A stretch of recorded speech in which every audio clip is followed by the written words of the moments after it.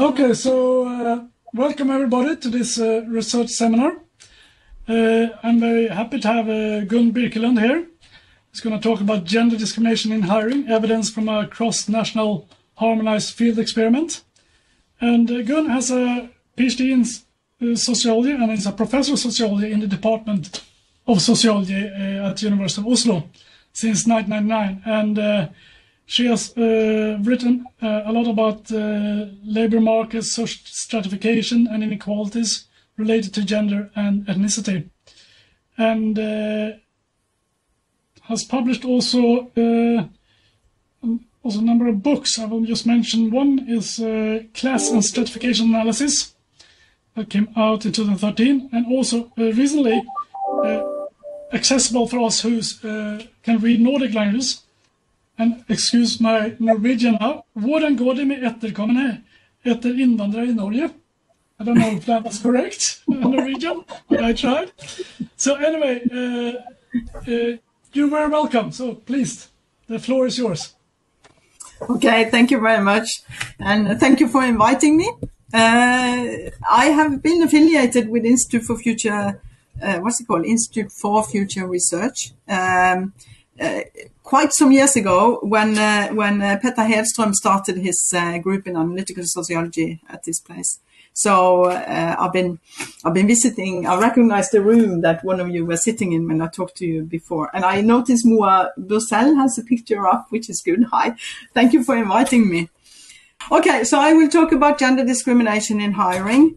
And this paper has been floating around for quite some while. So some of you may have heard this presentation before. But since we are all pretty busy people, you know, things takes time. This is the outcome of a data collection that we did in the GEM project, which was a Horizon 2020 project, which lasted until last year, I guess. And GEM is a shortening for growth, equal opportunities, migration, and markets. And we get back to the topic of migration later, because that's actually the main reason that we collected this data. And you see the authors here: Bram Lancé at University of Amsterdam, Edvard Larsen in Oslo. He took a PhD on this project. And then Javier Bolivieja, I'm not good in Spanish, in Madrid, and Jonas Randl, who's both in Madrid and WSB, and Ruta Yemeni, who's Wissenschaftszentrum, WSB. Okay, so we start from the observation that the gender inequality in the labor market is more or less omnipresent. It persists in all areas of social and economic life, and it persists across countries. And we know that although, and this is perhaps a little paradox, that young women in, I think, all OECD countries generally obtain more years of schooling, higher educational level, than young men. But still, women are less likely than men to engage in paid work and in full-time paid work, etc. And these gaps, they widen with age, as motherhood typically has marked negative effects on the gender pay gap and career advancement. First thing to do is to establish the phenomenon, because one thing is to describe gender inequality, another thing is to say something about the causes of gender inequality. And for all of us who know a little bit about labor market theory, we know that there is something called a supply side and a demand side. So the reasons for this gender inequality in the labor market is obviously very complicated. And what we will do here is only to look at a small part of this topic, which is hiring discrimination. And in fact, what's written here is not quite true either, because we are not able to measure employers' discrimination of young male and female job applicants through the hiring process. This is only the first part of the hiring process we are addressing. We will do this by collecting data across 6 countries, and we, as we'll get back to it, the study is set up in a harmonized way, so that we can compare this data. So labor market discrimination is illegal in all countries we are addressing. It's unfair, of course, from a normative point of view. It's politically important because it can cause social frustration and protests. And it's related to growth because if job applicants are discriminated when they try to find a job, it could mean that we as a society are not utilizing individuals' potentials and human capital. There's a lot of political interest in this topic, and as social scientists, we know that we have to be careful, we have to be balanced, and we need to come up with solid documentation. Just a little bit about how we can measure discrimination using observational data. We know that there is a lot of unobservable information that employers have that we as researchers do not have access to. And this means that if we look at the way employers behave, we could interpret their decision-making as evidence of discrimination, although if we had access to the same information as employers have, we might have decided that this was not a case of discrimination.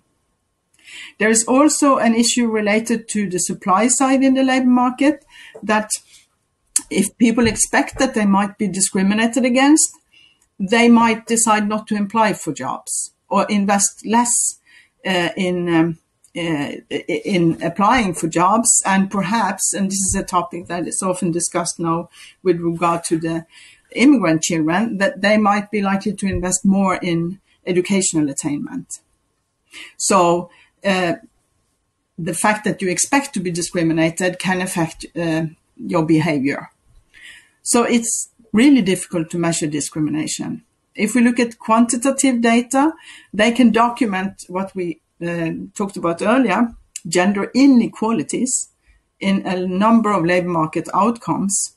And it was, I'm old enough to remember the time when we used to interpret the so-called unexplained variance if we looked at gender gap in earnings or gender gap in access to authority positions, for instance. Several years ago, researchers would interpret the so-called unexplained variance as evidence of discrimination. Presently, today, this is not acceptable any longer. There are a lot of reasons why we end up with unexplained variance in regression analysis of gender gaps in labor market inequalities. Then there is also the possibility to collect qualitative interview data. They can give us valuable information on how job applicants experience, for instance, a job search process. But obviously, people can say that, yes, I was discriminated. I applied for a job. I didn't get it. I have applied for 100 jobs. I haven't got it. All the time, people are discriminating against me. But job applicants don't know the details of the hiring process. They don't know usually at least, who they are competing with. They don't know the characteristics of their competitors. So we need to be aware that although people can feel that they are discriminated against, it could or could not be true. The same if you interview employers, they can obviously would not admit to acting illegally, but they can also only give a small picture of the whole story here. So qualitative data, of course, cannot give a representative picture of the labor market. I'm not saying that these observational data are not useful, because they are, obviously, but they cannot document discrimination.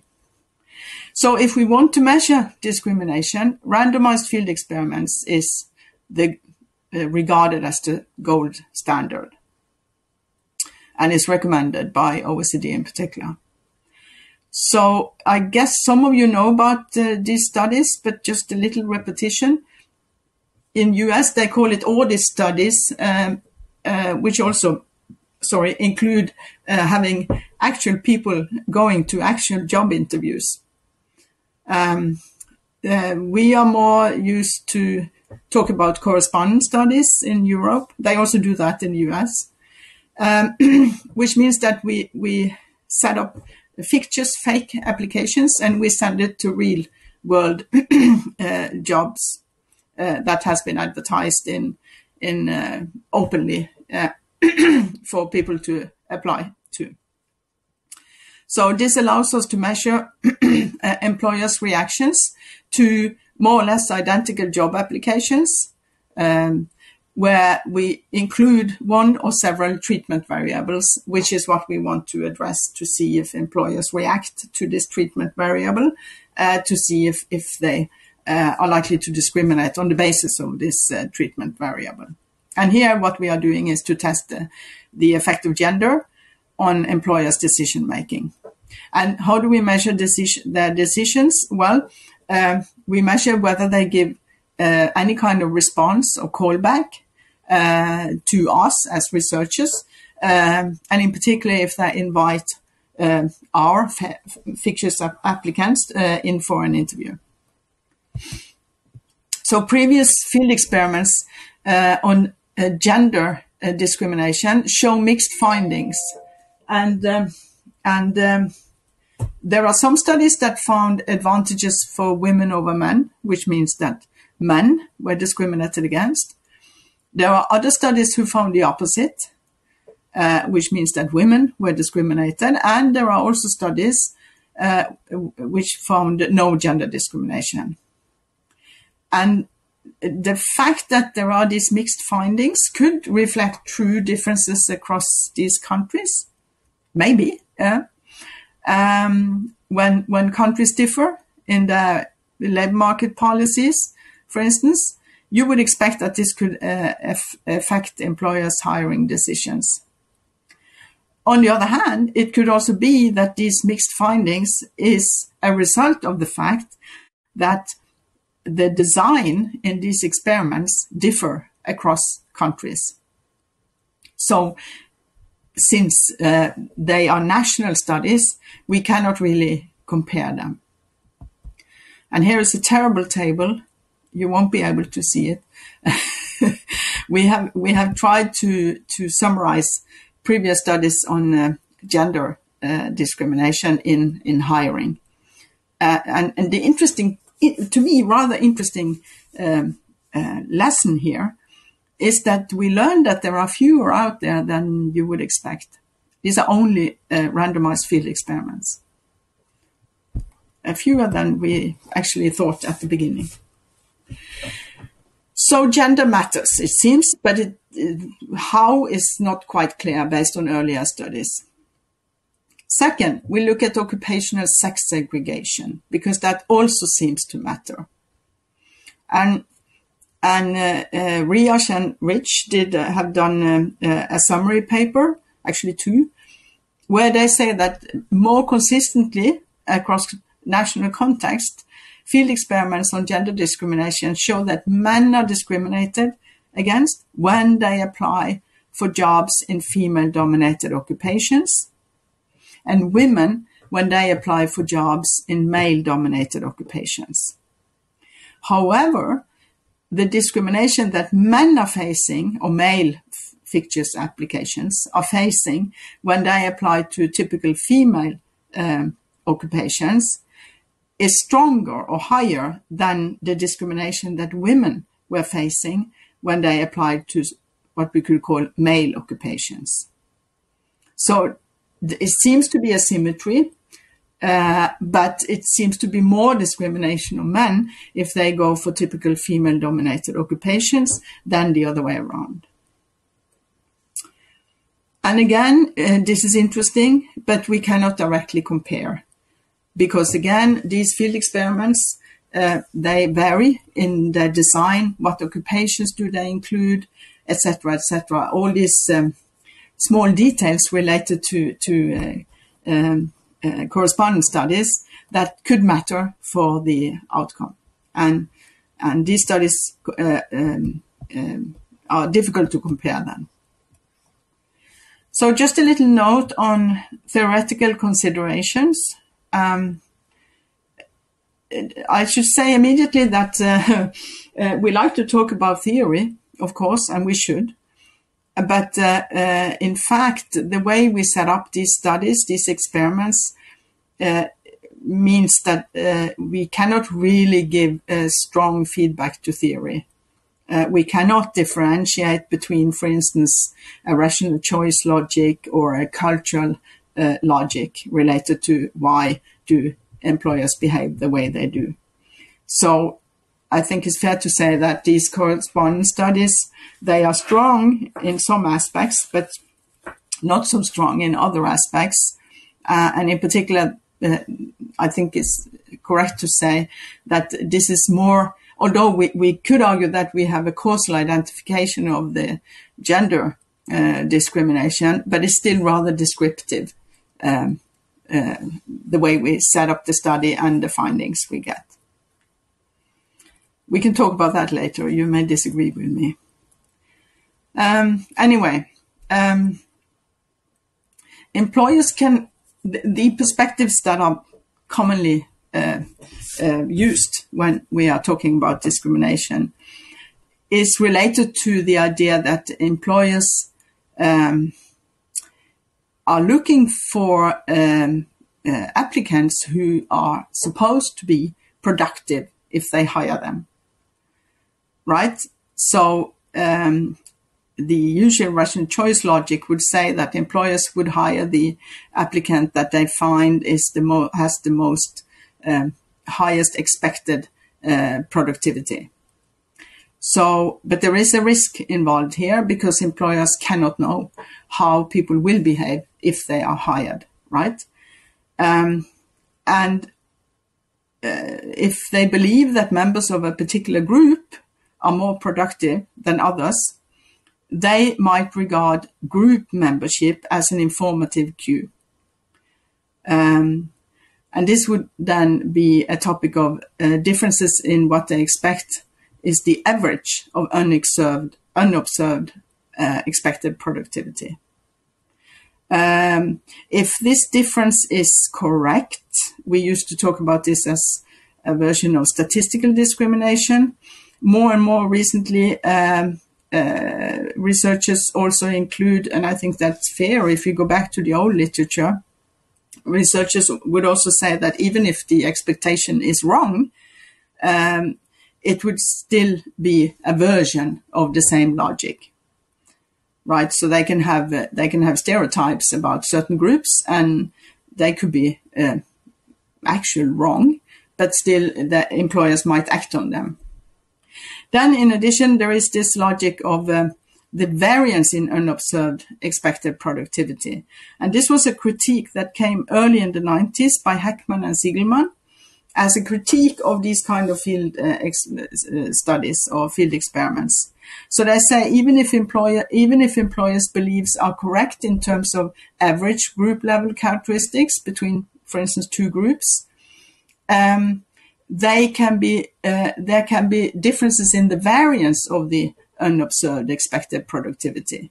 And if that is the case, then the experiments, these data from these field experiments will not be very informative. This is a little sort of difficult to grasp, but here is a picture where you can see the logic is that we have two groups here. One is blue and one is red, could be men and women. And the way it's set up here is an example of what it would look like if the employer we are talking about believe that the blue group is more productive on average than the red group, right? Which is why we have this difference in the average measurement of productivity, which is on the x-axis. But they have the same variance. So the idea is that there are an average productivity within each group, and they have the same variance. But here is what it would look like if you think that two groups have, even in this situation when they have the same average productivity, but the variance differ.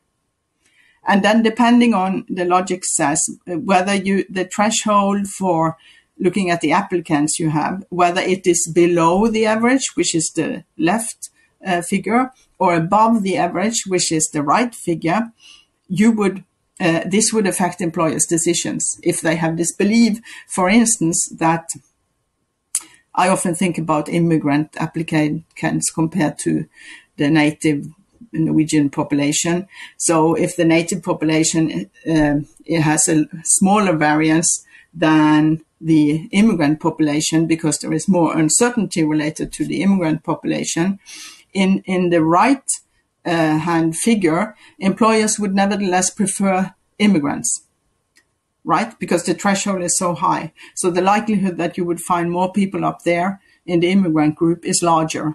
In the left panel, the threshold is below the average. And of course, here there would be hardly any reason for employers to, if they believe this was the situation, to give a callback to an immigrant applicant.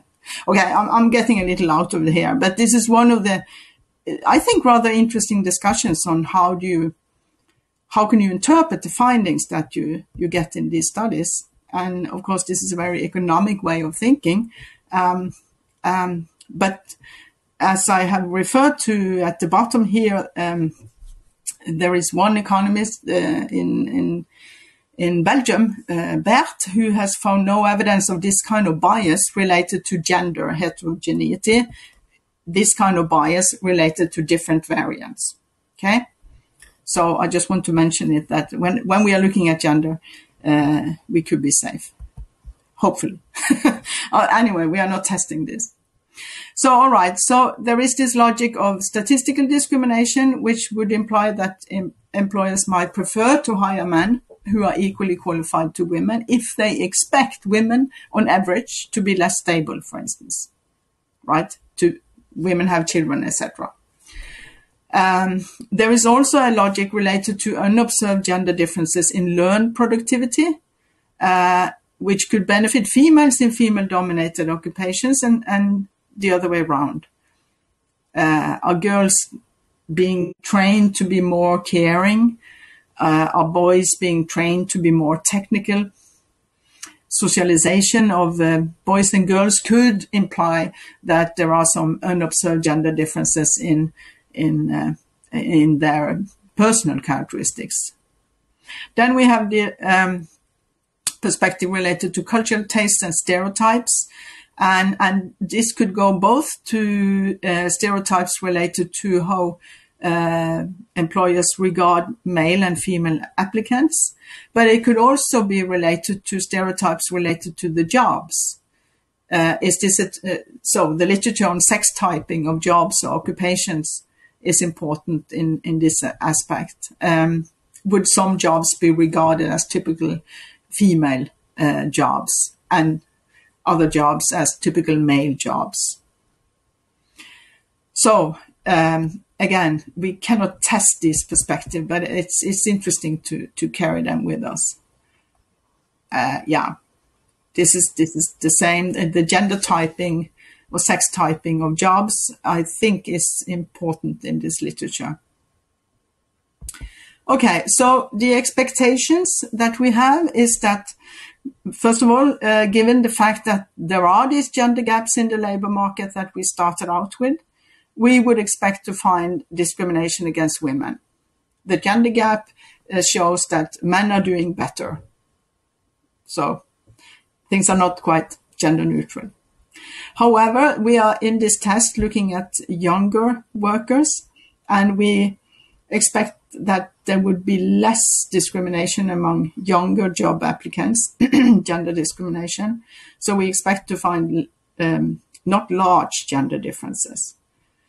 And since we have this literature on occupational sex segregation, we would expect to find discrimination of men in strongly female-dominated occupations. And the reversed only, we should say, we don't have data on heavily male-dominated occupations in this study.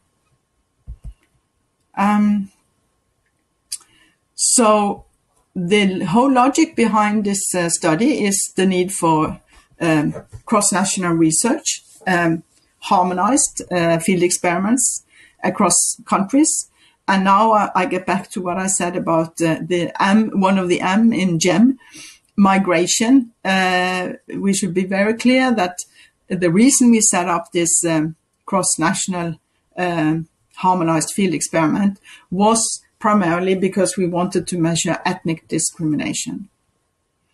But we have included in each country 25% of the applications from the majority population, because obviously we need someone to compare with to measure ethnic gaps. So these are the data we are using for this study. We are only looking at the majority population in each country, and we have much lower N because we are only including 25% of the data. Okay. All right. A little bit about cross-national differences. The country we have included are Germany, Netherlands, Spain, more or less typical continental welfare states, if we are using Gösta Asbjørnsson's classification. We have UK and US, which are classified as typical liberal welfare states. And then we have, unfortunately, not Sweden as well, but we have Norway as a typical social democratic welfare state.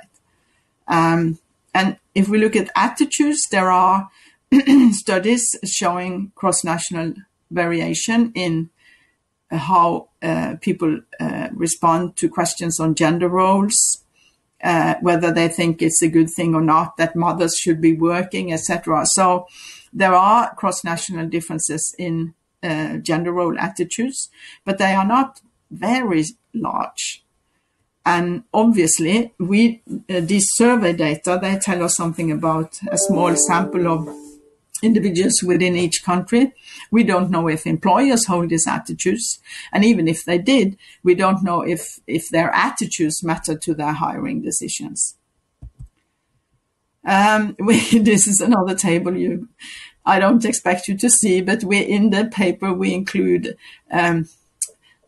some information on these countries. You can see we have the countries on the left side of the table, and then we have some factors potentially associated with gender discrimination, such as is it difficult or not to dismiss people? Then that could influence employers' decision. What's the duration of the paid maternity leave? How much money are the state spending or the municipality spending on childcare, etc., unemployment rate, etc., etc. So this is just to give us some idea about whether or not we should expect to find country differences in discrimination.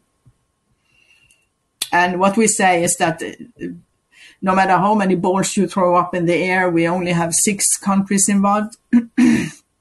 And we cannot really have any strong ideas about whether or not these national contexts should matter. But we believe that they might be. We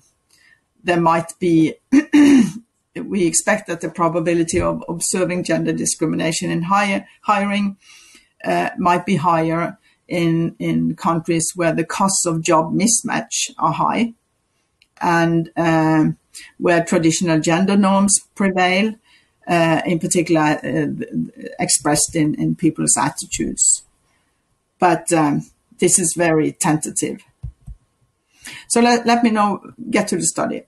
In total, if we include all jobs we applied for, we're talking about more than 19,000 jobs in these 6 countries. We have 6 core occupations. I'll get back to them. We have only sent 1 application per vacancy, so this is a slightly different design than many of us have used before, where we send 2 applications per vacancy. Again, this was not set up to only measure gender. In original data, we have 53 national origin groups. We have a number of treatment conditions. We have set up a software to automate the application procedure, which is out there. Anyone can get access to that. And what we are doing here now, as I said, we only look at the data from the majority population in each country. we have sent applications more or less in the same way that those of you who have conducted these studies before would know about this.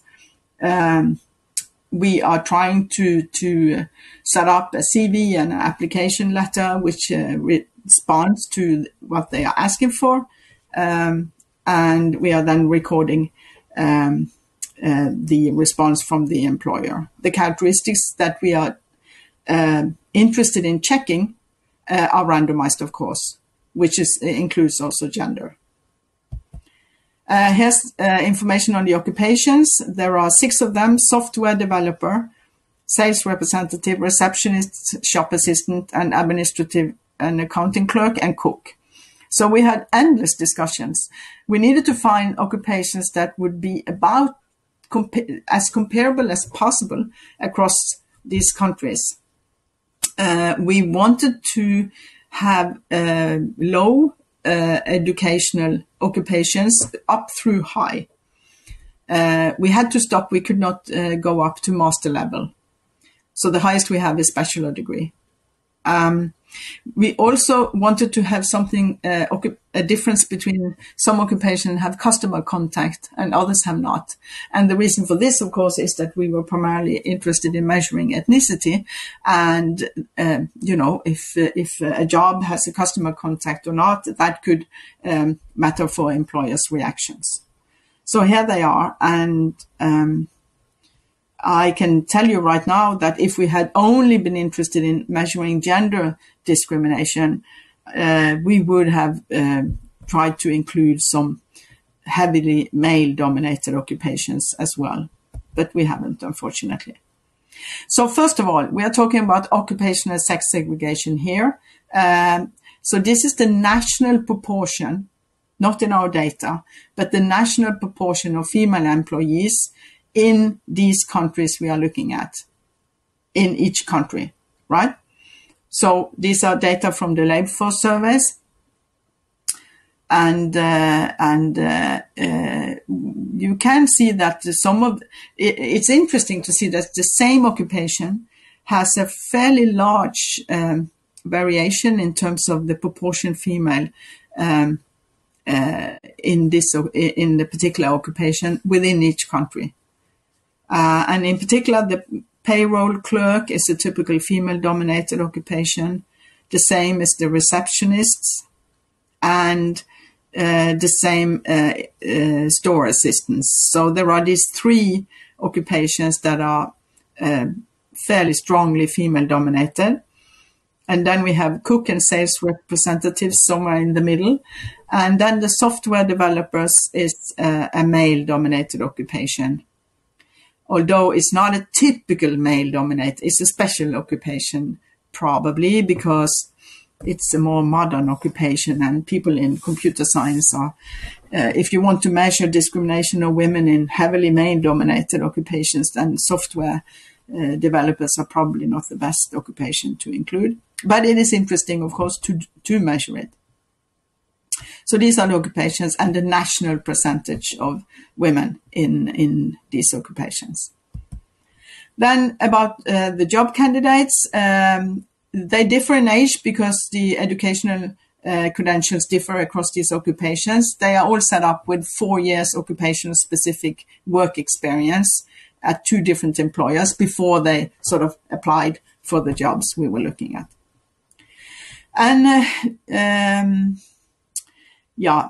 we start with examining the cross-country variation and documenting the callback ratios, and then we move over to pool the data. So here is something, again, you cannot read, but this is a huge table which shows within each country, each occupation, how many male and female applications did we send. Remember, we only send one application per job. Then the callback rate, and then the callback gender ratio, and the P at the right tells us whether or not there are significant differences in the callback for the male and female applications. So this is within each country, within each occupation.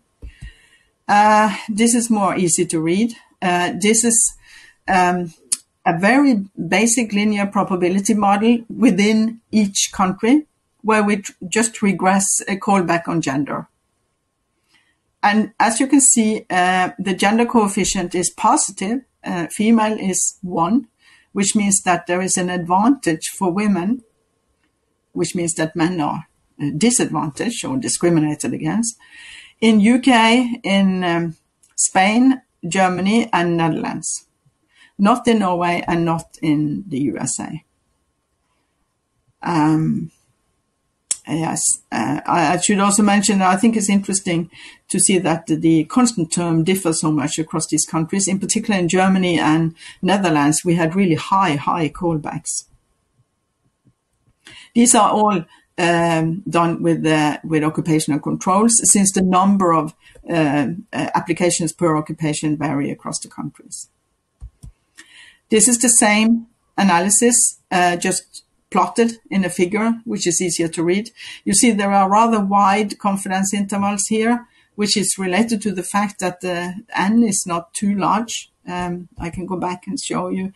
It varies between 913 in Spain to 502 in US, number of observations. Okay, so this is the effect of gender on the callback probability, and we know that Spain, Netherlands, and Germany, and borderline UK seems to be, to have significant coefficients. But they are overlapping quite a bit, right? So if we want to say something about whether these national differences are significant, then we need to do another kind of analysis. And this is what we do when we pool the data.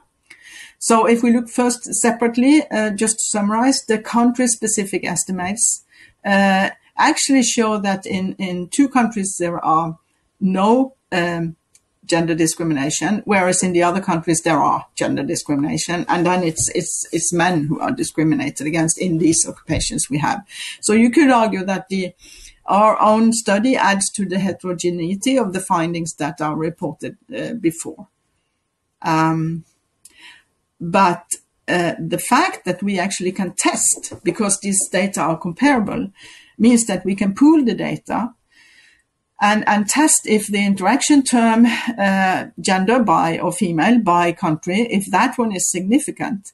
This means that these country differences in the coefficient associated with the female it would then matter. Then we could say that yes, there are country differences in gender discrimination.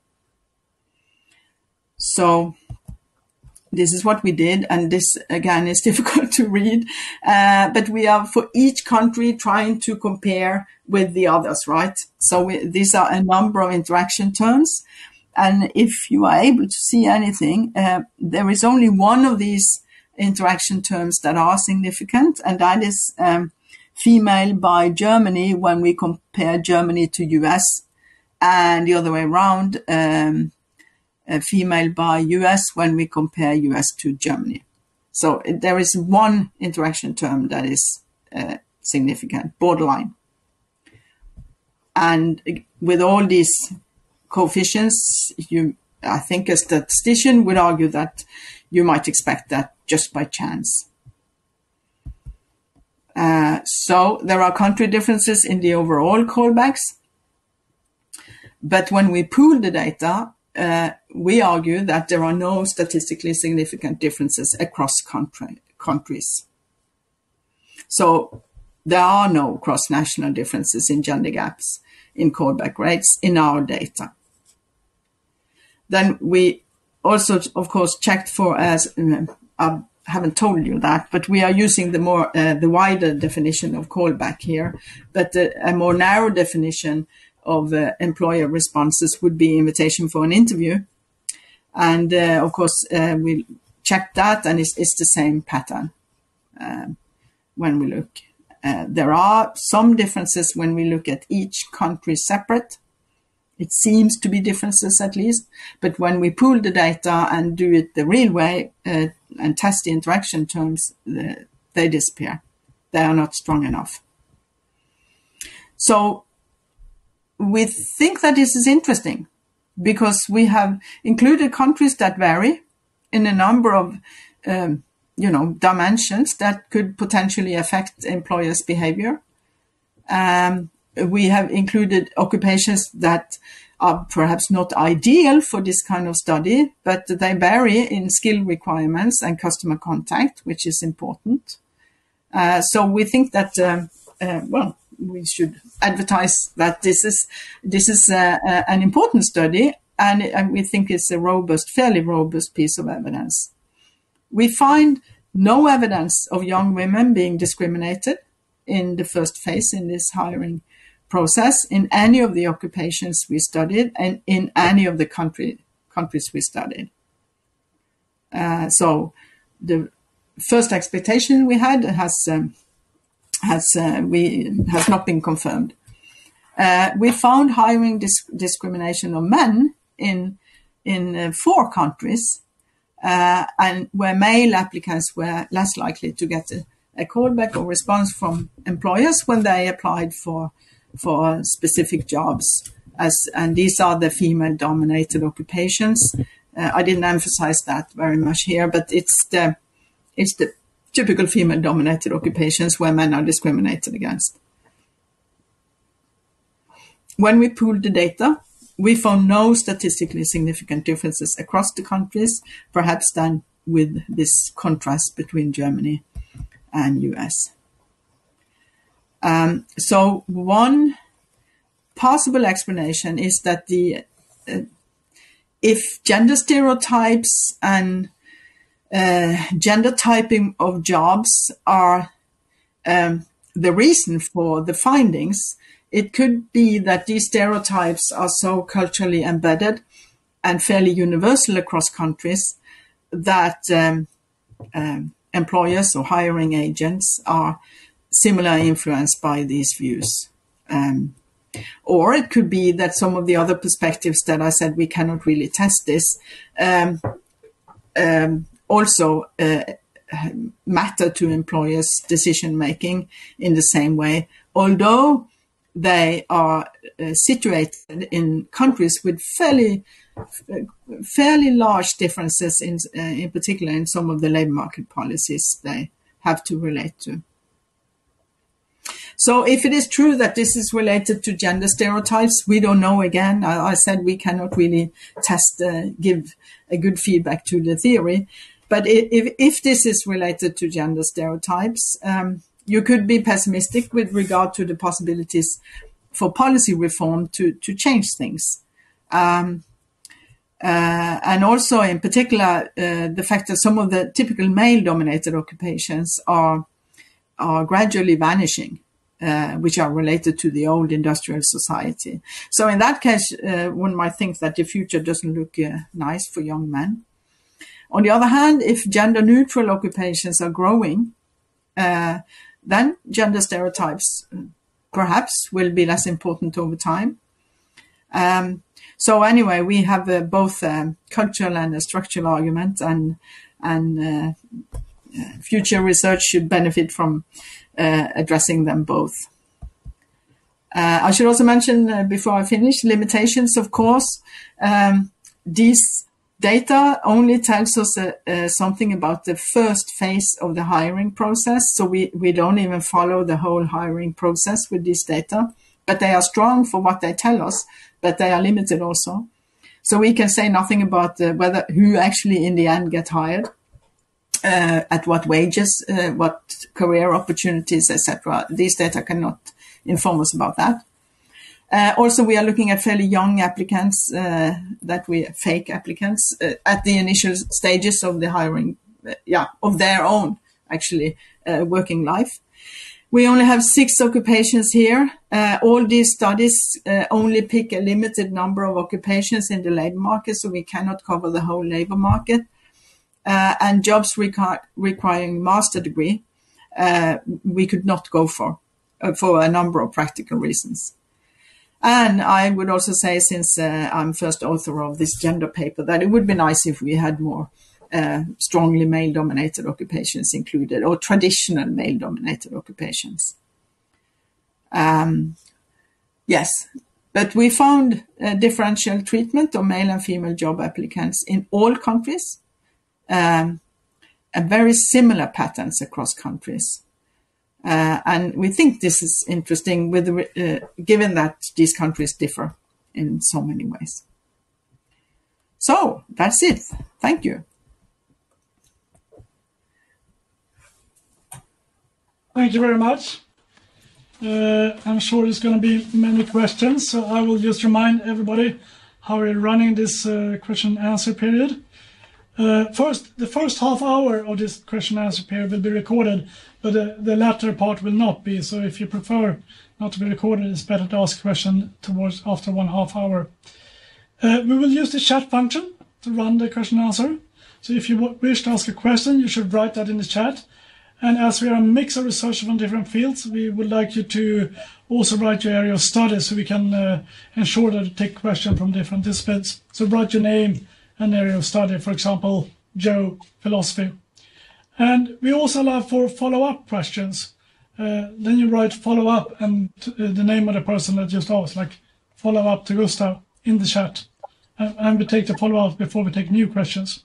And when it's your turn to ask a question, I will call upon you and you will put, so to speak, in the spotlight so you can ask your question. Very good. And since no one has yet written in, I will ask the first question. And I'm sorry if I start with a theoretical question, since I'm a philosopher.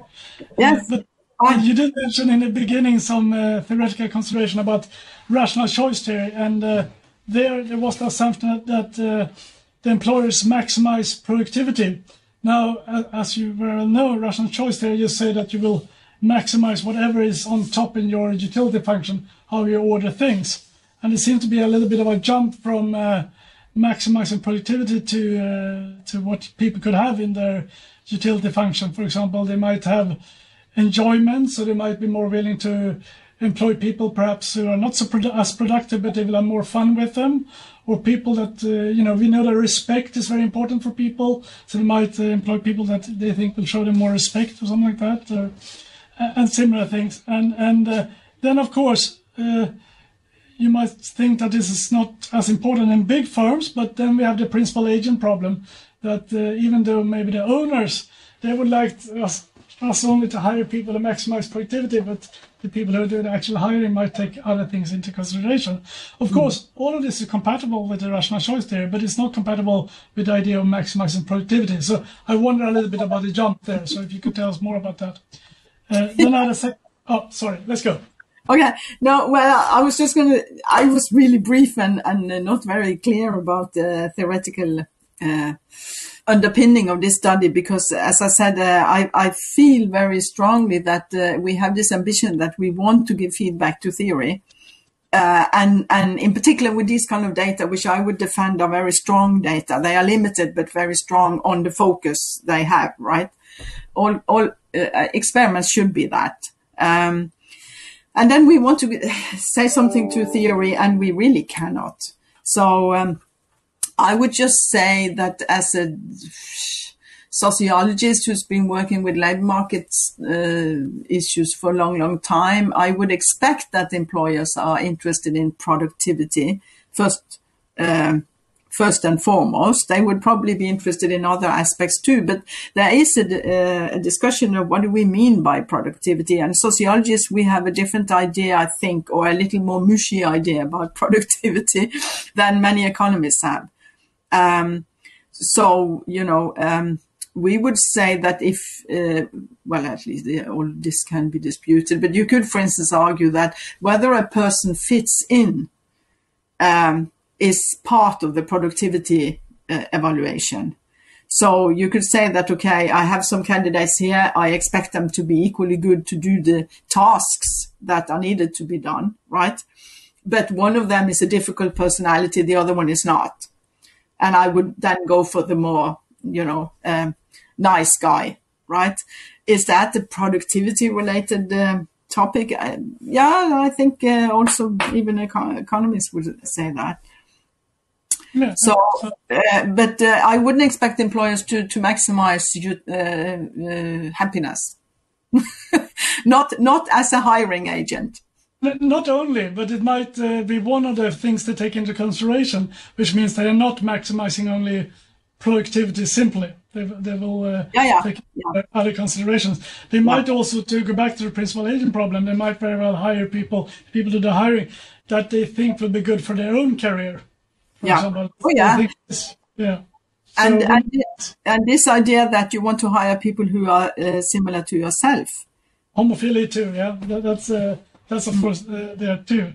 But I was also interested in the concept of productivity because I wonder if there were some kind of more exact definition there. Because of course, as you said, there are many things that you can put into the word productivity. I mean, it would be also things about whether this person will stay for a long time, so there's not a sunk cost in the hiring procedure and things like that. Yeah, I mean, okay, this is a big question. I mean, most firms and public offices as well would need to invest in the people they hire. This is not related to our study, but the way we think about this process, right? So there is something called firm-specific training, and the fact that you want to do that as an employer or a hiring agent, that you know that when you hire people, they would need to have some kind of training period before they're able to start working. This would also mean that from a productivity logic, you would want them to hang on to the job for a longer time. And there was this discussion, which is old now, about the internal labor market could be very good once you were inside because you were well taken care of by the companies.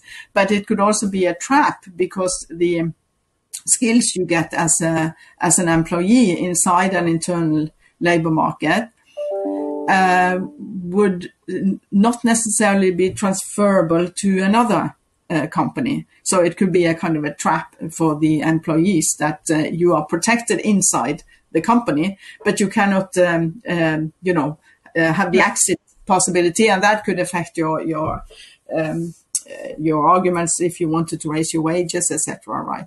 So this is a discussion that I think it's a bit old because I think the old big firms with these internal labor markets are more or less hardly exist any longer, and the competence is more or less across the. It's possible to be mobile across companies to a higher degree now than it was before, at least in this kind of huge organizations.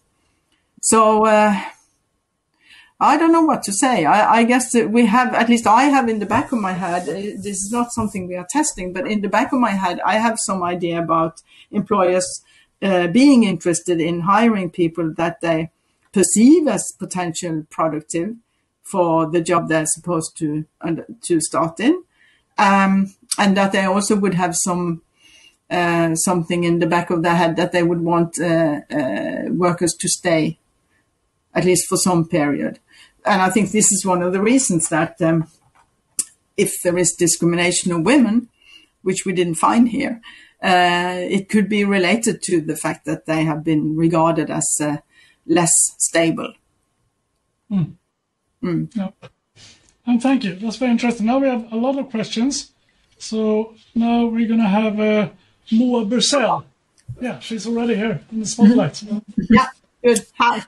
Great. Yeah. So can you hear me? Yeah, I can. Yeah. So thank you. This is a fascinating project and study, and I think it's super interesting. And I have many questions, but I think the rules are one question on each occasion. So I'm going to ask you one question now, and then, or maybe two, and then raise my hand again. You can get back. So one just really brief question at first. So is this study published at this point? Sorry? Is the study published? Okay, that question doesn't count, so you can then have it. Because we are in the we have an R&R from European Sociological Review.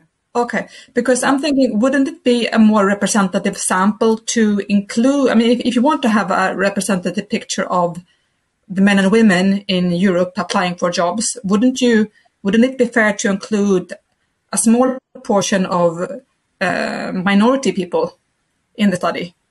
Because if I understood you correctly, you're using only the sort of native names at this point. Yeah. But that's not what it looks like, right? Yeah. Why don't you include some of them at least? Okay. This is difficult because there are when you are part of a team, there is always a division of labor, and there's another paper which is written by two of the younger people in the research team that are looking at the gender and ethnicity.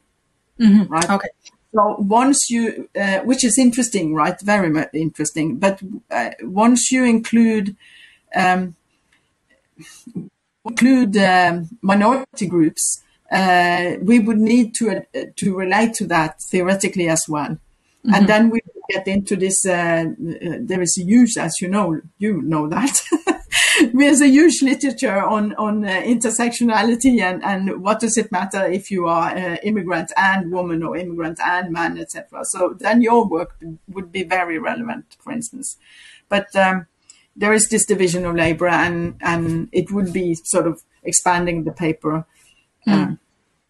Do you think the result would change if you would have included, say, 10% of the foreign named applicants? Do you think this overall result would have changed? Or would it be stable?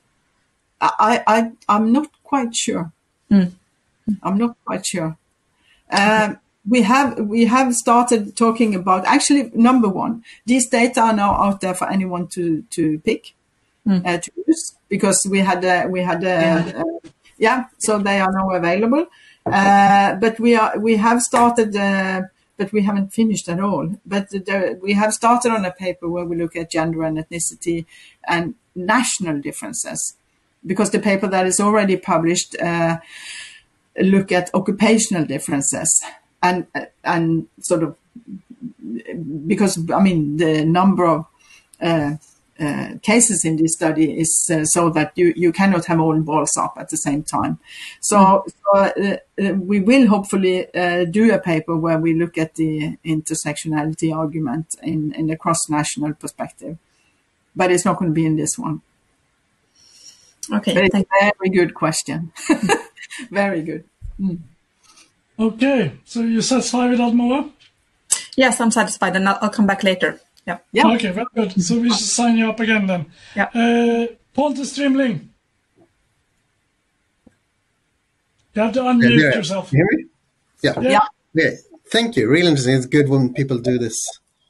It's a lot of work behind getting all of these observations from so many harmonized across. So it's good that someone is doing it. I was wondering, since you didn't find any country level differences, then you could pool all the data and just look at occupational differences, treating all the countries as if they are the same. Have you done that? And did you find any occupational differences then? We haven't. We have done that. Oh my God. This paper has been going on for many years. But we decided to, again, like I said, with the gender / ethnicity logic, we decided to focus on the national differences here. So it would be a different paper. Right. But do you remember if you found anything? I think that the finding is if you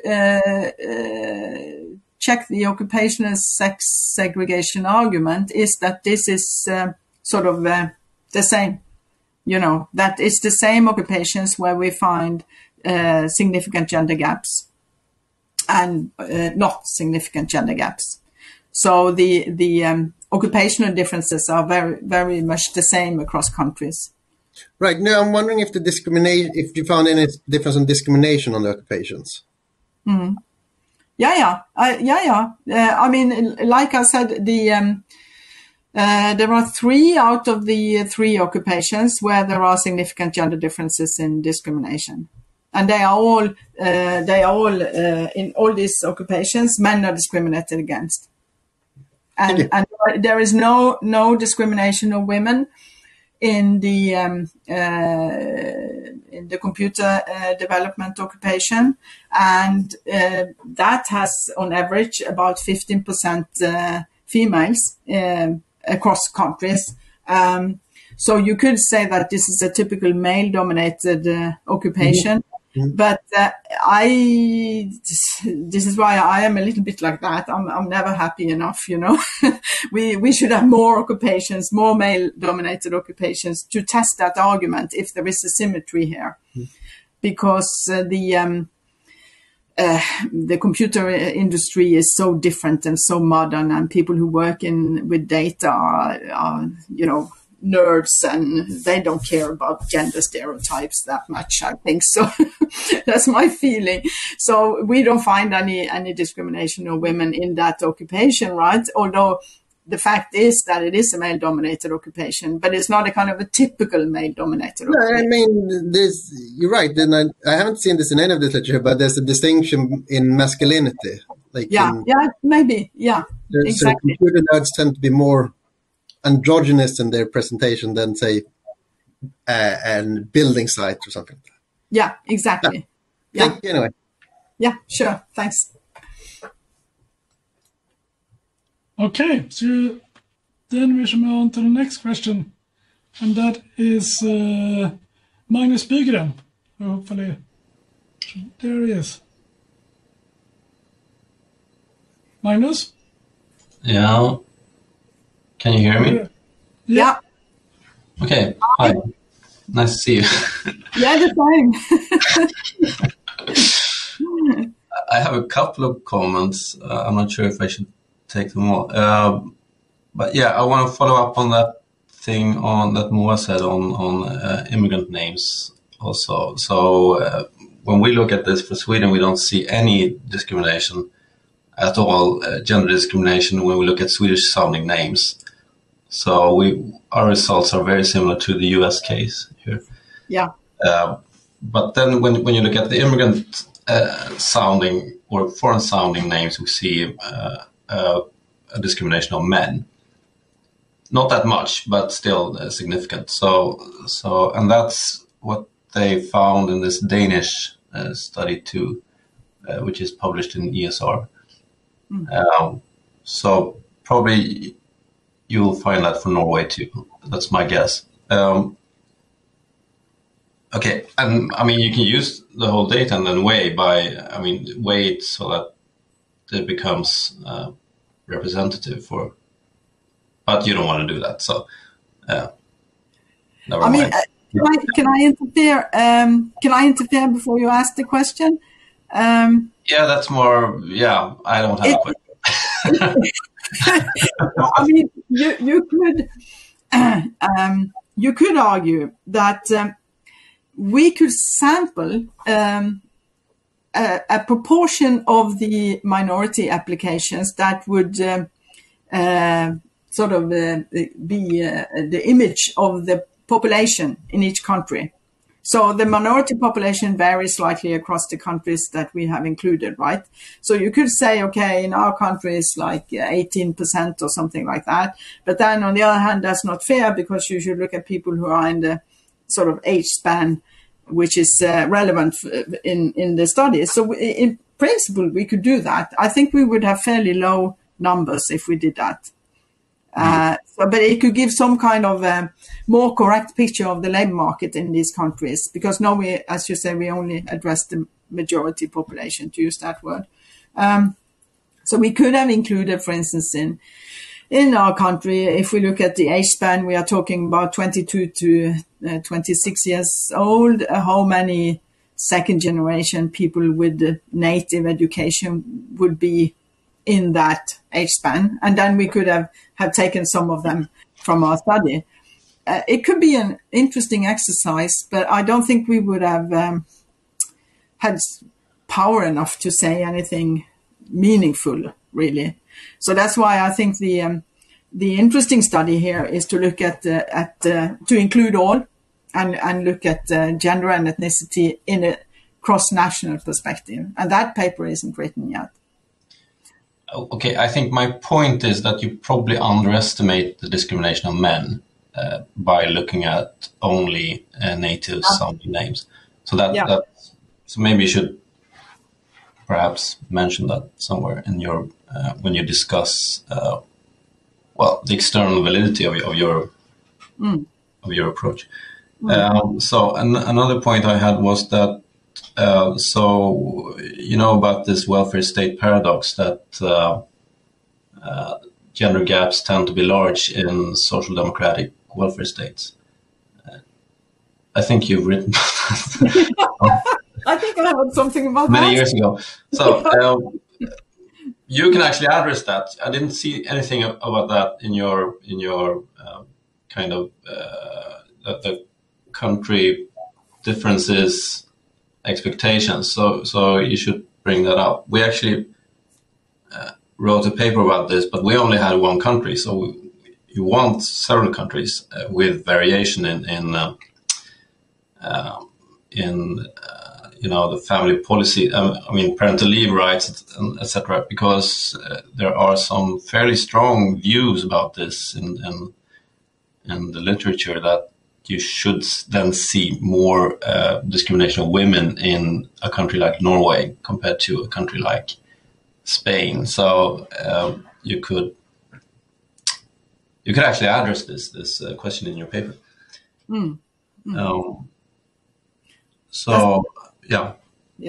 That's a good point. Although I think that some of the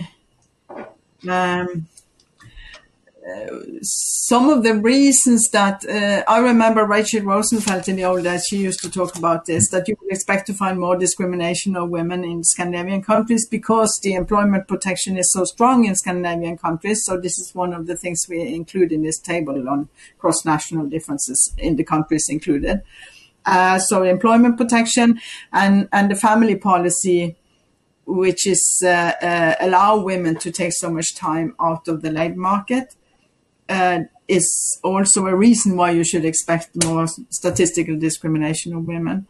But we have moved on. In Sweden and Norway, men also now have a daddy leave of absence related to childbirth, and we've become a little bit more equalized, I think, in gender terms in Scandinavia. So probably today I wouldn't expect to find the same paradox as strong, at least. But it's a good.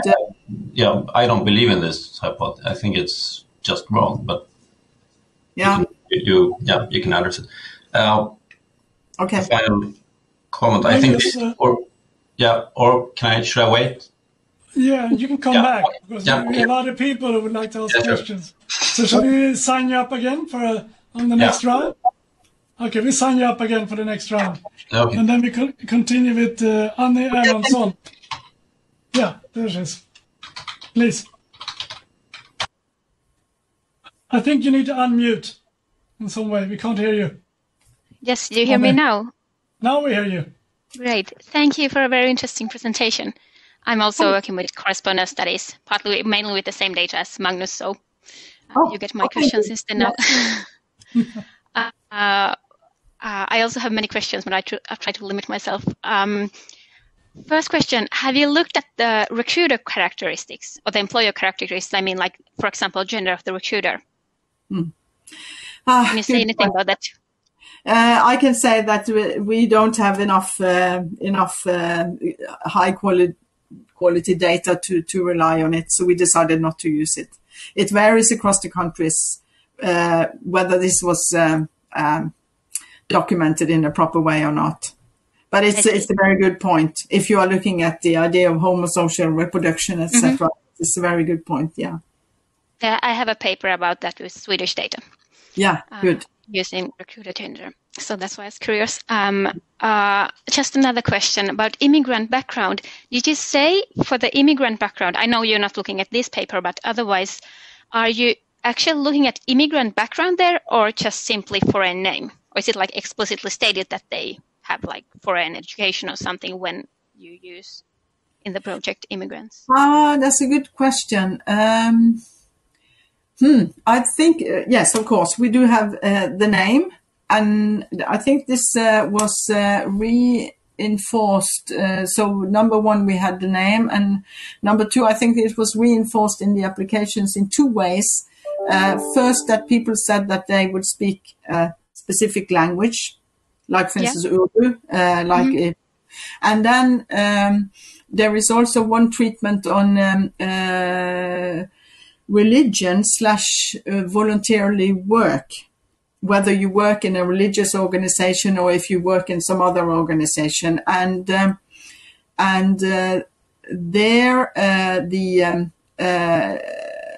for some, but not all, of course, since this was randomized, you could say that there's a kind of an extra treatment enforcing the ethnicity measurement. Right, but you always have something else also besides just the name indicated. Not just the name. Yeah. Thank you. I might come back for a second round. Okay, thanks. Then we put you up for the second round too. Was that you wanted? Good. So, this is funny. You are very systematic. Trying to. So we are now on the second round, actually. So and there's still time. If somebody comes up who haven't asked a question, I will put you ahead of the crew. But the second round, so let me start that second round with another unfair question, what you didn't do. No, but you mentioned that, of course, you looked at the callback probability. That's what you get. And I guess the callback probability is callback to when you call back a number of people for an interview. So, of course, is this less costly to be non-discriminatory, so to say, when you do that? Have you done, or have other people done, or are you planning to do studies where you look actually at the probability of being hired, or the probability, or actually the actual employment, how it looks? Okay, these kinds of data, I think, at least I don't have fantasy to see how you can set up a correspondence study to look at the later phases in the hiring process. Like I said, in the US, they have had audit studies where they actually train. I know about one study that's old from an ethical point of view, research ethics. It's a bit not so nice, but they actually trained students to go to interviews, because then you get one step further down the road in this process, and to kind of fake who they were. And they were looking at discrimination of course, related to race. And they also have been using hidden camera. And I think from an ethical point of view, because of course the person who is interviewing them don't know about being part of a research project, so it's violating the usual rules of research ethics, that you should have informed consent when you participate. So that's a little extreme, but there are other. So I wouldn't recommend that. But there are other data that follows hiring processes, but they are usually not representative for the labor market, which our studies aren't necessarily either. But for instance, Tom Peterson has had access to firm-specific data, and not only him. There are several studies as well where they follow. They can see the whole process within one company, from who was invited, the gender or qualifications or ethnicity of them, and then they follow who were invited for a second interview, etc., and then all the way to the end when you see who were hired and at what kind of wages and career prospects, etc. So there are studies who have gone through the whole process, but I don't know how you would do that. No, sorry for playing armchair sociologist here. I just worry from a policy perspective that we might miss some discrimination when we only look at the callback probability. But for example, for this study you did here, you couldn't get the actual hiring statistics afterwards from each of these? No, I think that would be difficult. Okay. Yeah, I think so. But I think there are so many people in the audience who also know about correspondence study now, so you should correct me but I think there are one or two studies out who says that most of the discrimination occurs at the earliest stage of the hiring process. And from a theoretical point of view, I would say that makes sense, because in particular, if some of these decisions are driven by employers' stereotypes, we as human beings are more likely to loosen up a little bit in the way we think about group members when we actually meet individuals. So I could have are there studies on that homophilia is less active when you meet people in person for interviews as compared to when you look at their CVs? Yeah, I mean, I could, well, since I'm talking to you, I could say Norwegians, we have stereotypes about Swedes. Right? But when we meet you individually, we like you. Or we dislike you. But the thing is that, no, but I mean, to be serious, I mean, when you actually see people in an interview situation, even on screen like this, we are observing thousands of things, right? So we are seeing an individual, not just a representative of a group.